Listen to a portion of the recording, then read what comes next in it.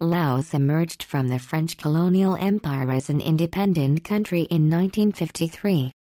Laos exists in truncated form from the 13th century Lao kingdom of Lan Xang.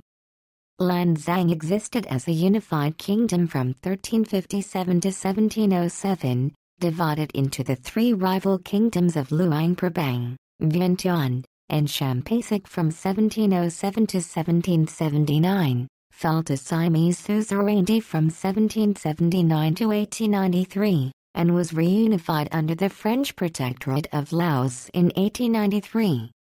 The borders of the modern state of Laos were established by the French colonial government in the late 19th and early 20th centuries.